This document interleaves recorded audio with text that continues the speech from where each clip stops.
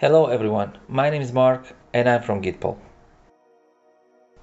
In today's video, I will show you how to properly disable LLMNR on Windows servers and Windows computers. Let's begin. The first method is to do it using a local policy editor. To disable LLMNR through the local policy editor, perform the following steps. Right-click the Start button, click Run, type in gpedit.msc and hit Enter. Navigate to Local Computer Policy, then Computer Configurations, Administrative Templates, Network, and DNS Client.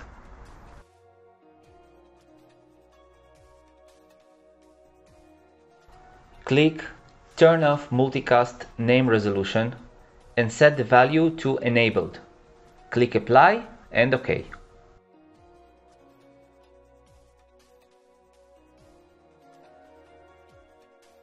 Follow the same steps if you want to do it on your domain group policy management. Just open your domain group policy management on your domain controller, create a new group policy object, name it with the relevant name, and follow the same steps as you did with the local policy editor. The second method is to disable it using Registry Editor. Right-click the Start button, click Run, type in regedit to open the Registry Editor and hit Enter. Next, navigate to HKey Local Machine, Software, Policies, Microsoft, and Windows NT. Right-click on Windows NT, select New, Key, and name the new key as DNS Client. Right-click inside DNS Client on the right side of your screen, select New, and then the word 32-bit value. Name the new value as Enable Multicast and hit Enter.